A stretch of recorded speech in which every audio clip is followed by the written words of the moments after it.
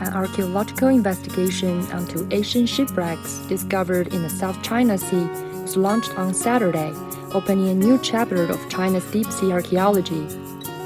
According to a press conference held Sunday in Sanya, South China's Hainan province, during the first archaeological survey of the #1 shipwreck, located near the northwest continental slope of the South China Sea, researchers successfully established a permanent underwater mapping foundation in the southwest corner of the shipwreck site. The National Cultural Heritage Administration said that the preliminary research and investigation, as well as image recording, were also carried out. In October 2022, 2 ancient shipwrecks were discovered at an underwater depth of about 1,500 meters near the northwest continental slope of the South China Sea. 其中一处有成堆文物，文物以瓷器为主，推测数量超过10万件。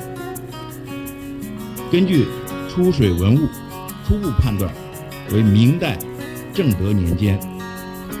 另一处发现大量原木，初步研判是从海外装载货物驶往中国的古代船只，时代约在明弘治年间。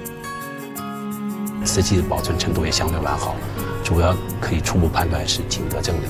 其中我们可以看到有非常精美的发花器，这都是对我们下一步工作提供了这个包括外销瓷的研究啊，海上丝绸之路贸易啊，都提供了很重要的这些一些线索。With the approval of NCHA, joint efforts between research institutes and the local museum will be made to carry out further archaeological investigations involving the 2 shipwrecks in 3 phases for about a year.